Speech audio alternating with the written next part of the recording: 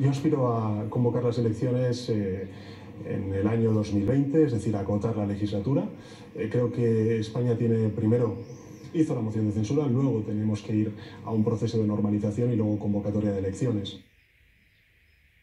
¿Antes tenía alguna duda de que eso iba a ocurrir o no? Bueno, sí, lo cierto es que escuchando a los ministros en las entrevistas que han dado, esa era la sensación que uno tenía. Lo que pasa es que el presidente del gobierno había dicho que quería llegar a Moncloa para convocar elecciones cuanto antes, o pasado un plazo razonable. Por lo tanto, ayer hubo noticia. Ayer en la entrevista de Ana Blanco y Sergio Martín hubo noticia porque el presidente del gobierno confesó que su objetivo es llegar a 2020, algo que va en contra de lo que él mismo había dicho. Lo que pasa que los hechos que acompañaban, los primeros hechos de este gobierno, sí apuntaban a esa idea, pero no el discurso del presidente. Por lo tanto, es verdad que hubo sorpresa.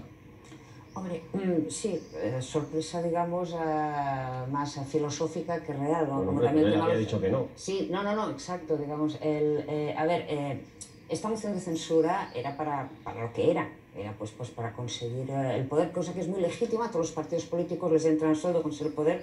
Ahora es verdad que se han dicho muchas cosas que no eran. Ahora ya empieza pues, la realidad. Habrá que, para hacer ciertas cosas habrá que subir impuestos, por ejemplo.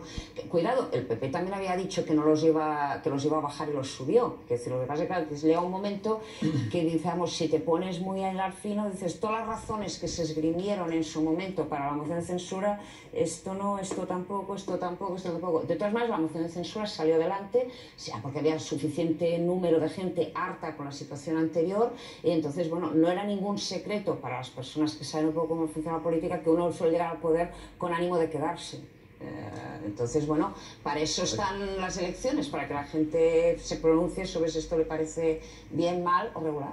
Bueno, yo iría un poquito más allá. Diría que no solamente hubo sorpresa en la entrevista, que además fue en la primera respuesta, en la primera contestación, casi en la primera frase del presidente del gobierno.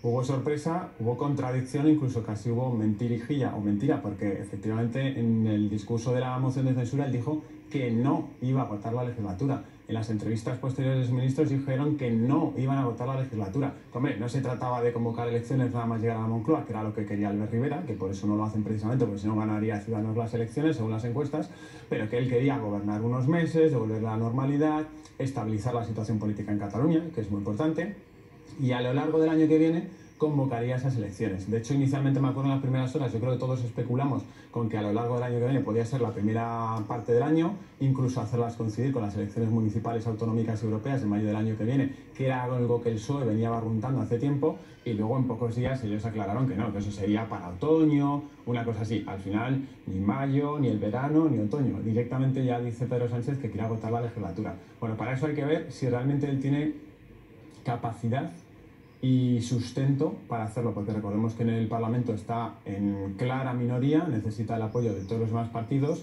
Va a haber medidas, que yo ahí soy muy optimista, va a haber muchas más medidas de las que creemos que el gobierno de Pedro Sánchez va a poder sacar adelante. Estoy seguro de que las va a aprobar, porque son muchas medidas sociales o medidas que en la oposición ya había concitado un acuerdo y ahora solamente tiene que llegar ese mismo acuerdo para sacarlo adelante como gobierno, pero luego va a haber otras cosas que no va a poder sacar adelante.